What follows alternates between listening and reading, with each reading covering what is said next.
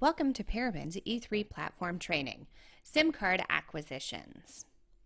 Brief training outline: which tool is it available in, E3 Universal and E3 DS, what type of SIMs are supported, what reader is necessary to acquire a SIM, what data is collectible, and how to collect this data.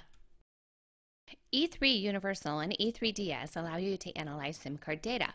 This includes the recovery of deleted data from SIM cards. GSM and CDMA from all manufacturers are supported. There are a few different types of reader options: COM SIM card readers, USB SIM card readers, PC/SC USB card readers, mass storage card readers, all-in-one card readers, and the phone or device itself. What happens if you have a locked SIM? If the card is locked by a PIN, you will be asked to enter the PIN prior to the acquisition starting. You only have 3 attempts to enter the PIN. If unsuccessful, the PUK code will be requested. After entering the correct PUK code, the SIM card PIN will be reset to 0000. What type of data is collected? SIM abbreviated dialing numbers, SIM fixed dialing numbers, SIM last number dialed, SIM service dialing numbers, SIM short messages, SIM IMSI, and SIM file system. How do you collect this data? Well, let's get started. The first thing we'll want to do is go ahead and start E3 and get that to load. Now that E3 has successfully loaded, I am going to show you how to use a USB all-in-one card reader to recognize a SIM. As you can see, I have my SIM card reader, my SIM card, and then I also have a Samsung Galaxy S6 Plus Edge to show you how to remove that SIM as well. So for the SIM card reader, we're just going to go ahead and open this up.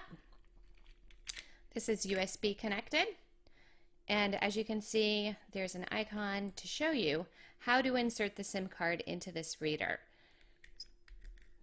This reader also supports micro SDs, etc. Also, if you're unfamiliar with how to remove a SIM card, Samsung makes it super easy. You see these 2 holes right here? All you do is you take your trusty paper clip that you've straightened out, insert it, and it pops right out.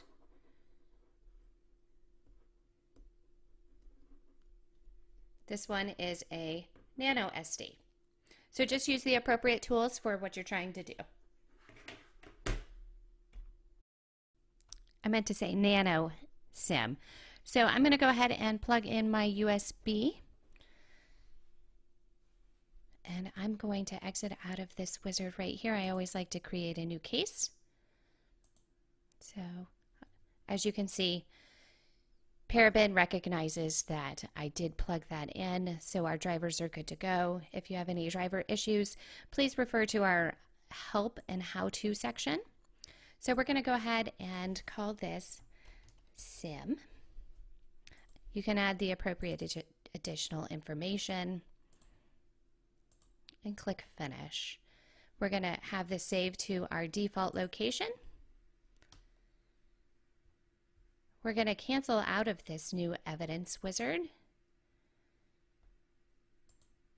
and we're going to start acquisition up here under the evidence tab. Welcome acquisition wizard appears. It shows that it is a card reader.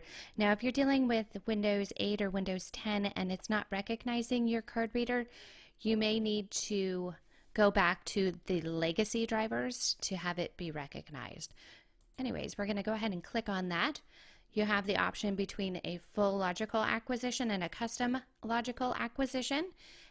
Here's the features for custom logical acquisition. If you just need, for instance, the last number dialed, you choose that type. We're going to go ahead and go back. We're going to do the full logical acquisition.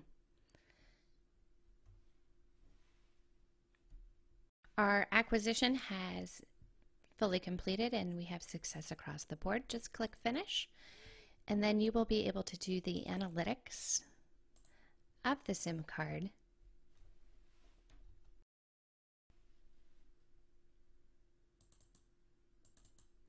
And now you can see all of the data. I always like to go to the Analysis tab, start counting folders, just so you know what exactly you have in each folder. Now I'm going to show you quickly how to acquire a SIM card on an Android device. As you can see, I have just plugged in that Samsung Android device. I have made sure that unknown sources and it is in USB debugging mode is already on for the acquisition. My device is ready to go. So I'm going to go to Evidence. I'm going to start Acquisition. And the Acquisition Wizard will appear. And here is where you can choose Portable Device.